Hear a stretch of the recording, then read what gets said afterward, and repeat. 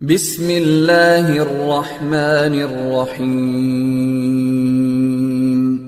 رب زدني علما.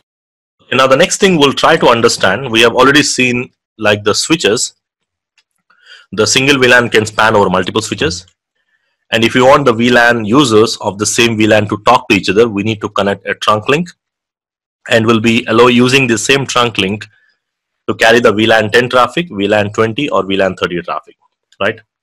But now the question is, the same one single link is carrying the VLAN 10 traffic, VLAN 20, VLAN 30, and when the switch 1 is sending, it knows that this belongs to 10, this belongs to 20, or this belongs to 30. Or for easy understanding, I can use the names as colors, red, green, blue. So when it is received on the switch 2, it is received on the same link. But now how the switch 2 will identify this belongs to 10, the second one belongs to 20, and the third one belongs to 30? Because the format of the frame remains the same for all, right? So if you remember, we have seen the format, Ethernet frame formats in the basics. So basically this contains the source and destination MAC addresses apart from your actual payload information. So basically here there is no information about which VLAN it actually belongs. So how the switch 2 will come to know, or how the switch 2 is going to differentiate the traffic of every VLAN when they go on the same link? Now that is a question arrives here, and for overcoming these issues, now we have something called tagging process. So on the trunk links we have a tagging process. It means that whenever your Ethernet frame is moving over the trunk link, because this is your trunk link, and this trunk link is actually carrying your VLAN 10, VLAN 20 and VLAN 30 traffics. So when it is carrying your actual frame, it is going to carry some additional tag. So basically it is going to add a tag information, and that tag is going to indicate that which VLAN it belongs. Okay, so the tag is added when the information is sent over the trunk link. And why this tag is required? Because it is used for identifying the packets when it is traveling over the trunk links. Because if I just send as a frame, if all are frames, this is from VLAN 10, this is from VLAN 20, this is from VLAN 30. So basically they all have the same format. There is no difference in this. So we need to add something like 10, 20, 30, saying that okay, this tag is going to indicate that this frame belongs to VLAN 10, this frame belongs to VLAN 20, and this frame belongs to VLAN 30, so that the opposite switch can identify that particular frame or the packet belongs to which VLAN. So this tagging is required to identify the packets over the trunk links, and we call this process as a VLAN tagging process, or in simple, you will see different names, frame tagging process. Basically, there are different names generally we use for identification. Now let's see how it works.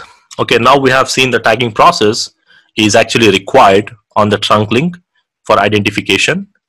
But now the question is how the tagging happens, where it exactly happens.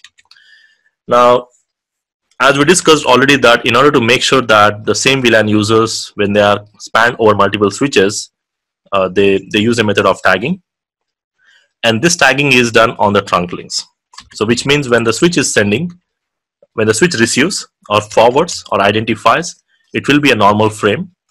So when I'm saying normal frame means, again, you need to understand that it contains the source and destination MAC addresses apart from your actual payload or your data, with some frame check sequence information and some other informations, basically like type, field, there are different fields we discussed already. So this is your normal frame. So normal frame contains the source and destination MAC, which is used for identifying the specific device. But there is no information about to which VLAN it belongs. Because normally when the switch receives, it will be like a normal frame. And now the switch will see the destination MAC address, and it will do two things. So either it will do unicast, if it knows exactly on which port that particular device is connected, or it will do flooding or broadcast within the VLAN, right? We know these concepts. So let's assume that it is going to do broadcast. So it is going to broadcast out of all the links within the same VLAN. So let's assume green VLAN, let's say, all the ports in that VLAN. And also this broadcast will go on the trunk link, because the trunk link is going to receive the traffic for all the VLANs by default. By default, it will receive the traffic for all the VLANs. And now what the trunk link is going to do? The trunk link is supposed to forward this link out to the next switch or the next device. But before it actually forwards, it is going to do something called tagging. So it is going to add that particular frame with a tag. And in that tag, let's say this is on the trunk link. So once it receives on the trunk link, it is going to add the tag, and that tag includes the VLAN ID. So it's going to write down that this frame belongs to VLAN 10. So this additional tag is added and it is sent over the trunk link. Why? Because if there is no tag, then how the switch 2 will recognize or identify this frame belongs to which VLAN? Because the trunk link is carrying multiple VLAN traffic here. So now when the switch 2 receives, it is going to receive in the form of frame with a tag, and it will recognize that, okay, by seeing this tag, it is going to say that this frame belongs to VLAN 10, which means I need to ensure that I'm sending only out of the ports, or send this packet only within the VLAN 10 only, not to everyone. And once it will identify, now it is going to send this packet out of the VLAN, out to all the ports in the VLAN 10 if it is unknown. Again, if it is unknown, it will go to all the ports within the VLAN 10. If it is known, it will go to a specific port based on the MAC table. But when it is sending, it is going to remove this tag. Now you can see the tag is added when it is sending the frame on the trunk link. And once it is received, it will see the tag and it recognizes the VLAN and it will remove the tag now. And when it is sending to the end device, or when the packet is leaving this port, the access port, it is like a normal frame. The same frame format is same here. So the tag is added when it is sending, and once it receives, it will be removed. So the tagging happens only on the trunk link, remember that. Whereas the access links, they are not aware of the tagging process. They don't even know that there are multiple VLANs running in your network, because they just identify based on the source and destination MAC addresses. That's it. So the tag is added before the frame is sent on the trunk link, and once it is received, it will remove the tag by identifying that particular VLAN. And if you try to see the Ethernet frame, so we already discussed this Ethernet frame. This is your, not this one, this is your actual Ethernet frame. This is your actual Ethernet frame, which contains the fields what I discussed, like the source and destination MAC addresses, including the type or the length, along with your actual data, and the frame check sequence for kind of error correction mechanism. Now this is your actual Ethernet frame, and it is added additionally with a tag. So if you see, all the fields are same. Basically it will add one additional information called tag, and this tag will be, again, it depends how many bytes it will be. So depending upon which protocol we use, generally if you're using .1Q protocol, it will be 4 bytes of additional tag will be added, and that tag includes multiple informations. So the main information is VLAN ID. Now this VLAN ID is going to be indicate, let's say it is a 12-bit in case of .1Q encapsulation. We'll talk about encapsulation methods or the protocols used for tagging process. Now, which means this 12-bit specific frame is going to tell which VLAN it actually belongs. And generally it supports up to 12-bit, which means up to 4000 to the power of 14. It supports up to 4096 VLANs or 0 to 4095 VLANs. So this is your actual VLAN ID. Apart from that, you also see some other information here, like Ethernet type. Now this indicates it's actually a 2-octet bit. 2-octet means 16-bit field.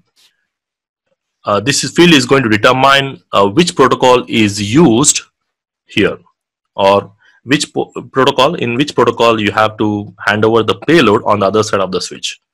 Because when you're sending the frame to the other side, what is the protocol? Generally it will be Ethernet.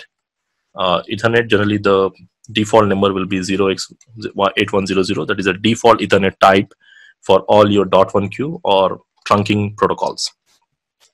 So it tells the actual payload in which format, Ethernet format, Ether type, that's what we call it as. It's a kind of 802.1q tagging. Generally, we call it as 802.1. This is like 802.1q tagging, sorry. Inside this, it indicates it's an 802.1q tagging method used here. So there are other tagging methods also. So this represents we are using trunking tagging.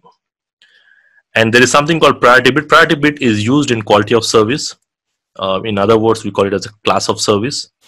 So this defines the priority for your traffic. Like in the quality of service concepts, probably we'll talk about quality of service later on in CCNA sections, probably overview. We can give some priority for specific traffic, and that priority can be given based on these bits. So there is a value from 0 to 7, where 7 is considered as high priority traffic, where 0 is considered as the normal priority traffic or the least priority traffic.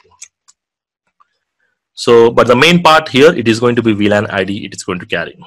And of course, there is one more field called CFI, canonical format identifier, we call it as. It will be always 0 for all your Ethernet switches. 1 will be for token ring networks, but it will be always 0. So basically, that field doesn't make any difference here. But mainly this field, the VLAN ID is going to indicate which VLAN it actually belongs. So the main thing we need to understand here is the format. The same thing here.